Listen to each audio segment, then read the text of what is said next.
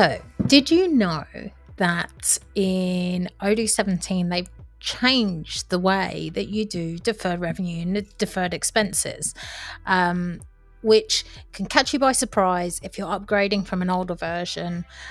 Recently, it caught us by surprise because we were upgrading a client from V15 to V17, and they're heavy users of the deferred revenue functionality because they deal in memberships for their club. So what's changed? Let's take a look. So the main difference is that in the prior versions, there was this concept of deferred revenue models, and it was in here that we would establish the number of period recognitions, the accounts that things needed to sort of debit and credit, and the basic defaults. And you could do this by model. Now, one of the things that it did lack, although it has pro rata temporis, if you are in a country where the calendar year is not January to December, or you want to keep your pro rata within your calendar year, then it didn't quite work for you because it was just, there were some assumptions made in the setup. So then what we would have to do is we would have to set up our automated actions. And within our automated actions, what that was doing was it was actually figuring out the pro rata to figure out how many periods were left until the end of the year. So it was, you know, it worked, but it was a bit complex. So what changed? Well, it's made it a lot better and a lot easier, but if you're upgrading, you need to know because you need to change some things. So let's go and have a look at that.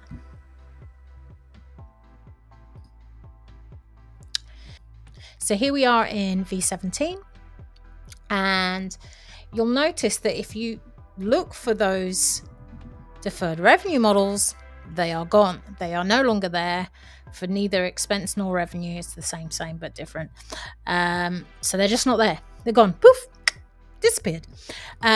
So what have we got instead? Well, if you go to settings and go down to accounting,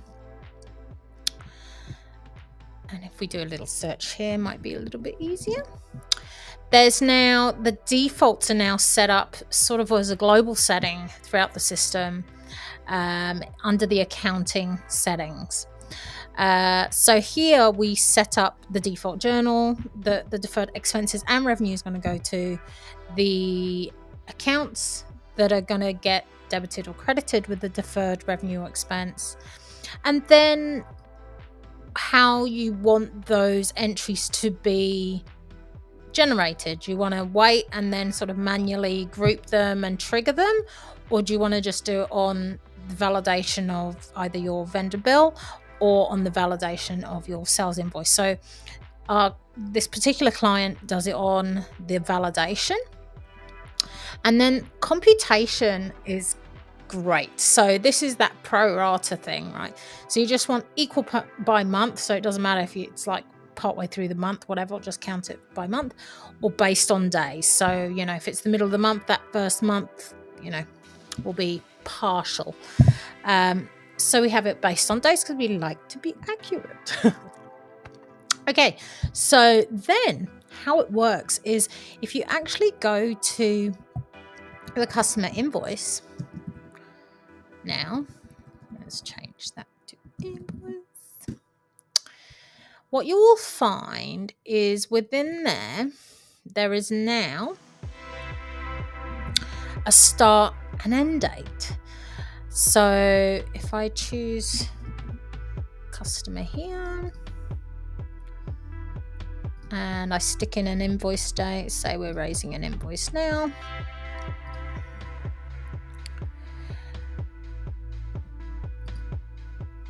if I put in my membership, you now have two dates. You have a start date and an end date, and this is for the deferred revenue, and it will be the same on the purchase side. So in this instance, we want we can choose basically, whereas before you couldn't choose, you had to have like calculations flying about.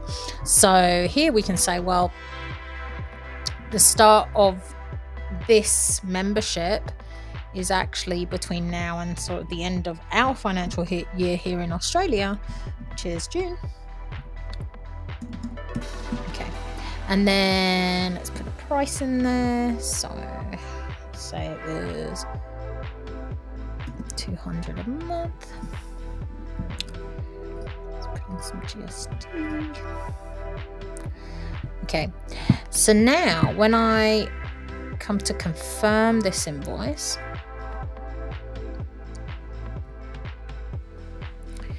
it automatically goes and creates my deferred entries for me, but based on the start end date on the actual line. So if you've got multiple lines, you could quite conceivably have different start end dates for the different revenues or the different expenses, which is also good, because I can imagine on the purchase side, you might end up with, say, an insurance invoice that is for 12 months, and then you have maybe stamp duty and GST and stuff, and you don't prorata and defer those elements. They're just one-off charges. So I like that. That's good. So let's go to deferred entries, and we can see that it's already sort of created the entries in the months in which they need to be recognized, and it does it prorated by day. So some months have 30 days, some months have 31, some months 28, 20. You know the deal. So that's it. That's the exciting bit. So what can you do in preparation if you're upgrading? Well, first of all, before you do the upgrade, just review everything that you've already posted in terms of deferrals and where they're all sitting, the ins and outs. Because what Odoo does as well is it'll post them when they're due. So if we go to the deferred revenue, let's have a look at the journal entries in here. Let's take off that posted.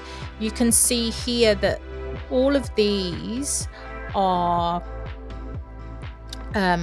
not posted yet, and that's because it's been calculated as part of the deferred entry calculation, and this was actually migrated from the old version, but it's not due to be posted yet because that month hasn't hit.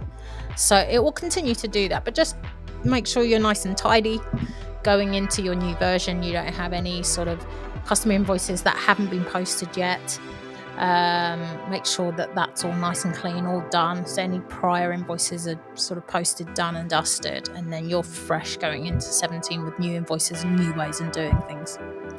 So yeah, that is the new model for deferred revenue and expenses. What do you think? I think it's really cool, actually. But yeah, a little bit of a gotcha on upgrades, but not a bad one. See you next time.